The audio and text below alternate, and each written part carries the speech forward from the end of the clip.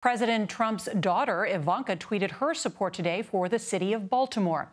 She said, "I encourage everyone to advance smart policy and/or support organizations that uplift the great people of Charm City." She did not condemn the president's attacks on the city and its congressmen, and Mr. Trump continued those attacks today. Here's Errol Barnett. I am the least racist person there is anywhere in the world. Today, President Trump denied his attacks on Congressman Elijah Cummings has anything to do with race, even as he continued to assault the majority black district Cummings represents.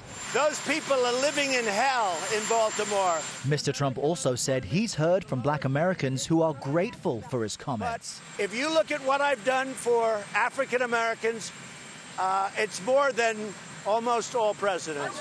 But a new Quinnipiac poll out today finds 80% of black voters think the president is racist, and a slim majority of all voters agree. We remember every sacred soul. The president's tone changed at a ceremony here in Jamestown, marking 400 years since the first legislative assembly in America and the arrival of the first enslaved Africans.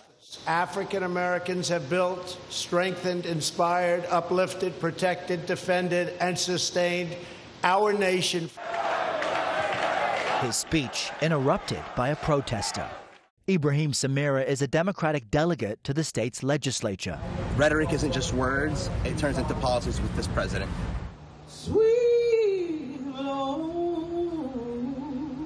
In Richmond, the state's legislative Black Caucus boycotted the president's speech. We must never allow anyone to dismantle and to erode democracy.